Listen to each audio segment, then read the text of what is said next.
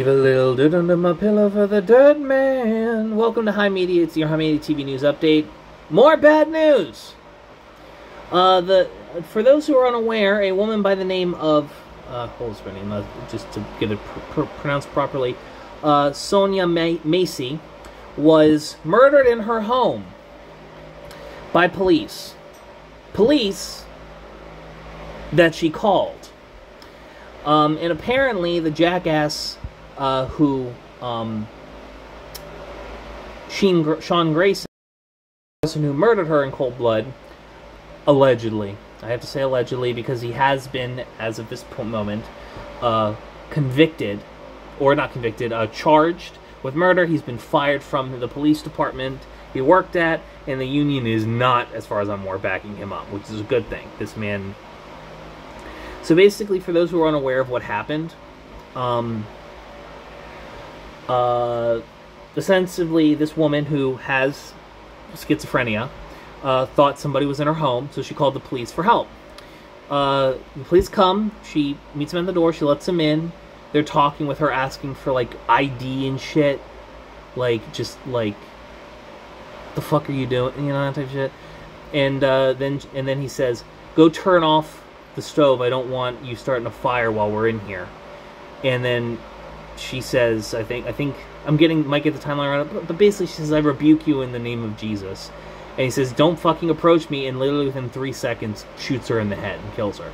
Now, granted, the man who shot her, Sean Grayson, this man had his body cam off until basically immediately after he killed this woman in cold blood. Thankfully, the other deputy that was with him kept that on the entire time, and it's the only reason we know about it.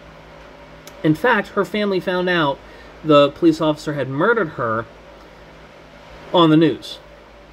They found, not even on the news, on the internet. So, this is, you know, just another example of, you know, the types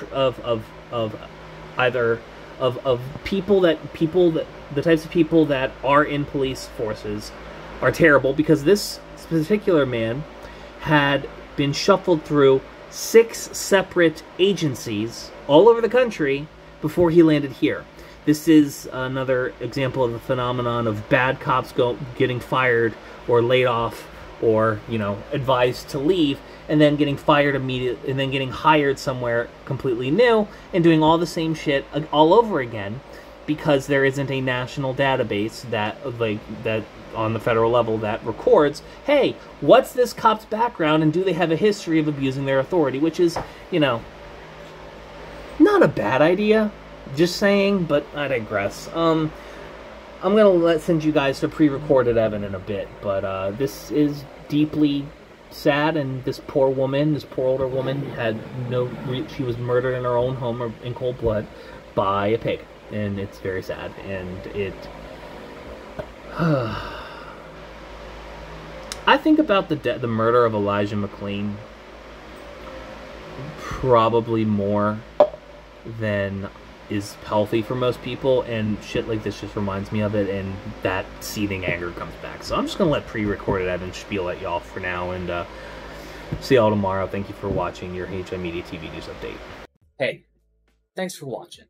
If you want to talk to me outside of this video, outside of live streams, or just join the community and be a part of it, you can do so at himedia.gg/discord. Discord links there. We'd love to have you. And given the financial situation of the economy right now, I know this is a tall ask, but if you have the scratch to spare, please consider donating and becoming a supporter at himedia.gg/tip.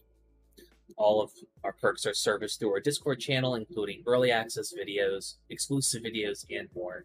Your generosity is a blessing, and $1 a month is a boon to my mental health. Thank you so very much for watching. I appreciate you, and have a great day.